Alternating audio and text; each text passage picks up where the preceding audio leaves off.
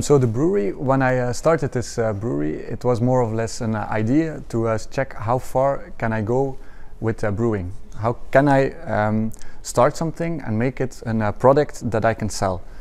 And during this way, I met a lot of obstacles, like barriers, and then it's very good to have like a good family to support you and to help you making the right decisions. That's one part.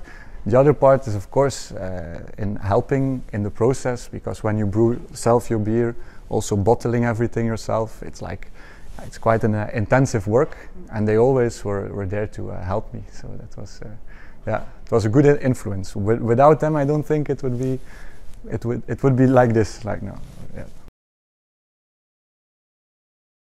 Yeah. For me, I think it's like looking like as the world is expanding, as there are more and more people living on this planet, like the intensity of our production processes have a lot of influence on our environment. So I think it's very important to look at our waste products, our side products, and to look for some circular reuse, recycling, because there's a lot of value in those byproducts, and I think that's how I look at it. It has a negative value sometimes, waste products, but if you can reuse it, it has a positive value. So then you have a lot of margin. So it has also an economical value to think circular.